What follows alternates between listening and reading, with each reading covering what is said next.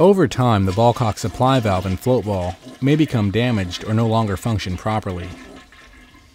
This can be caused by a number of reasons like mechanical failure, corrosion from mineral deposits, or chlorine damage from toilet bowl cleaners. When the ball cock supply valve no longer functions, it either leaks profusely at the head of the valve or leaks slightly, both of which continually overfill the tank with water. Occasionally, the float ball can become filled with water, causing it to sink below the water line, triggering the ball cock supply valve to constantly fill the tank. Given that this assembly controls the water level in the tank, it is easy to recognize that when water constantly drains into the overflow tube of the toilet, the problem is directly related to the ball cock supply valve and float ball. If any problems are discovered with the ball cock supply valve or float ball, they should be replaced respectively.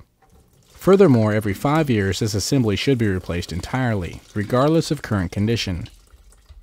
If this assembly is to be replaced, then the toilet fill valve style is recommended if available.